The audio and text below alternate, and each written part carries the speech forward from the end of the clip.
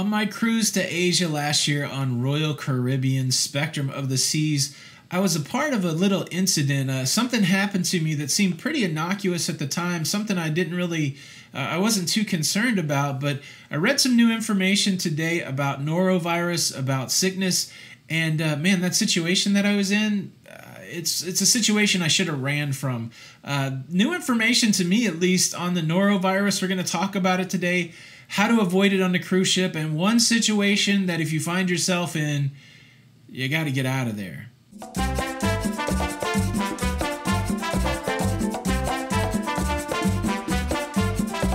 Hey, what's up everybody? Tony with Lido Loca. Welcome back to the YouTube channel. Thank you so much for stopping by. Let me be your guide today into that cruise life. If you are here, if you enjoy cruising content, please consider subscribing with the notification bell on.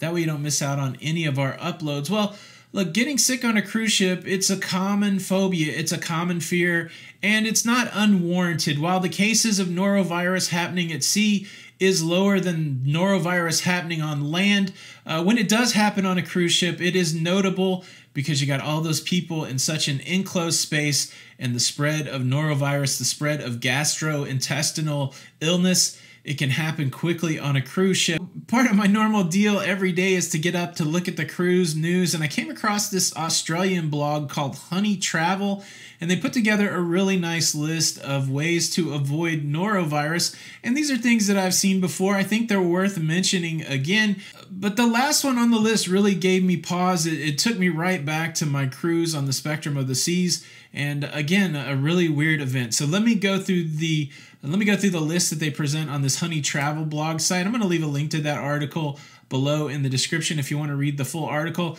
A couple things to note, though. I like this idea. They talk about a best practice on the cruise ship is not to shake hands. Now, I hadn't really thought about that. We meet a lot of people, and I'm always there to offer my hand. I don't know that I'm going to change that practice, but they recommend the fist bump.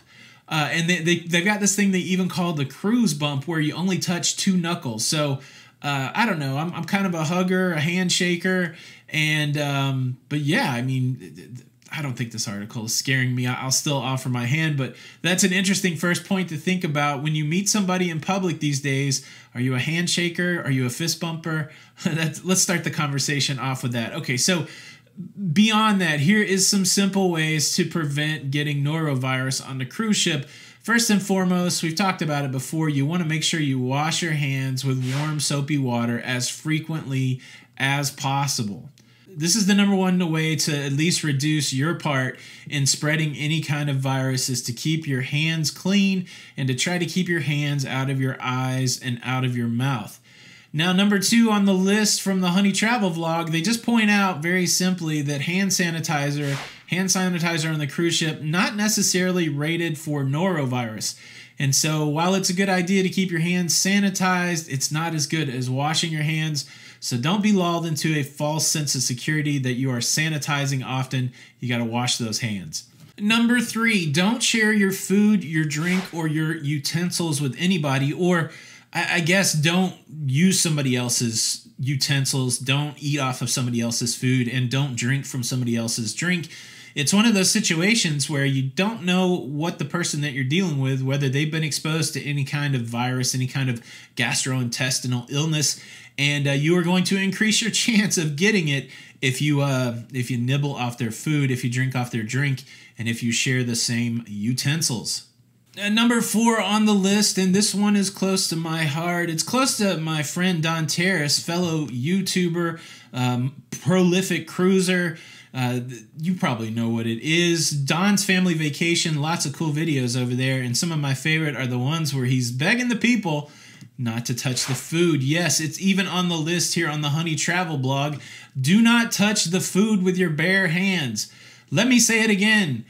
Do not touch the food with your bare hands. A third time, just for emphasis, do not touch the food with your bare hands, especially at the buffet. Look, I've infamously now at this point talked about a pair of ladies who handled some cream puffs at the buffet on one of my cruises. They went in with their hands. I don't know if they were clean. I don't know if they were dirty, but they put their hands into a pile of cream puffs, big old cream puffs that I'm assuming they touched other cream puffs to get these cream puffs.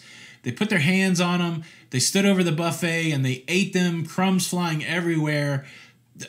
There's so many things going on there that's freaky from a germ perspective. Hands in the food, crumbs flying out of mouths. It's just bad form, regardless of what you think. I've heard people defend these ladies, and I respect your opinion, but think about it, man.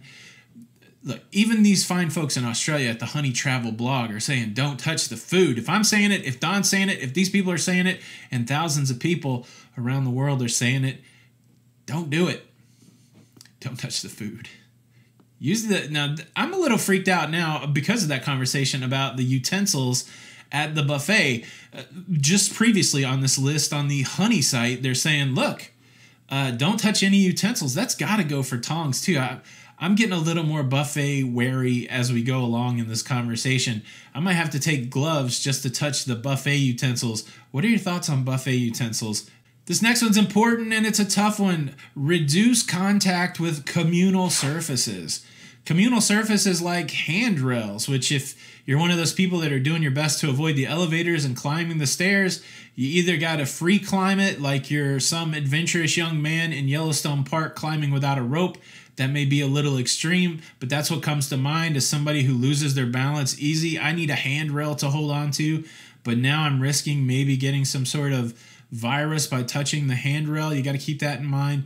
Definitely don't touch the doors of the public bathrooms. Many cruise lines now have a button where you can push and the door will swing open, or they're providing tissues, anything to grab the handle except with your bare hands to reduce the overall spread of virus.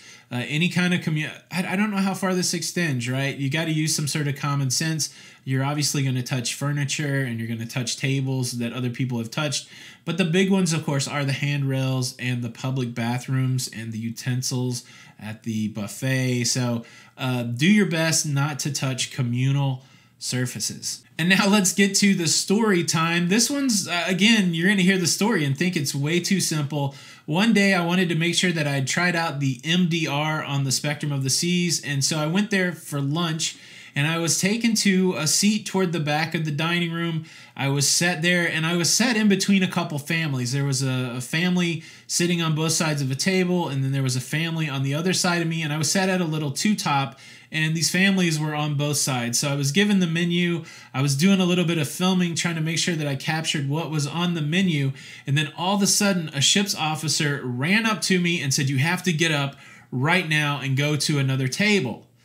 And I was confused. I was like, well, what? Like, I just got seated here. And there was like a sense of urgency. I couldn't understand it. It wasn't like a waiter. It wasn't the maitre d'. It was like a dude. It was a uniformed officer.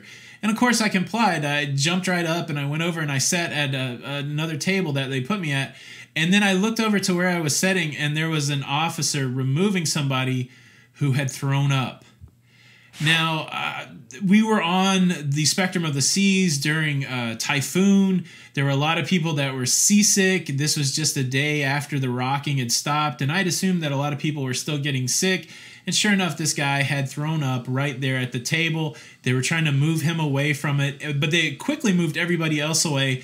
And what I didn't realize until I got deep into this Honey article today is that one of the ways that these gastrointestinal things spread, one of these ways that norovirus spreads, is from particles in fecal matter and in vomit. I know it sounds super gross, but it is part of the reality. I did not know how super susceptible you are to getting some sort of norovirus because of the particles that come out of vomit. I'm going to quit saying vomit at this point. Let's just say we know what we're talking about. And so, look, I know that people get sick. I'm not too worried about it. I'm not going to spend my time, kind of frolicking in it or anything like that. But I've never been that afraid of it. I guess that's what I'm trying to say. Well, now this apparently is one of those things you should run from. If you see somebody openly get sick on a cruise ship, move away quickly. This is one of those times where until the disinfectant team comes in and gets all that stuff cleaned up, you could be really susceptible to getting sick. Now, I used to think maybe you get sick because of sympathy, those kind of things, but there's actually a real deal with the spread of the norovirus that comes from this type activity. So if you see this on a cruise ship, if you see somebody get sick, move away quickly. That's the big warning. And like, I don't know everything about everything. I was super shocked to read this. Again, I just thought it was one of those deals where you don't want to be around people that were sick, but there's actually a good reason not to be around people that were sick. So just a reminder what to do on a cruise ship to minimize your risk for getting sick. If you haven't seen the cream puff story, here's the video. Go check that out. It's a good time. Controversial. Some people like it, some people don't like it. So watch. You're forewarned. Thank you so much for stopping by. This is Tony with Lido Loca, and until the next time, we'll see you on the Lido. Bye.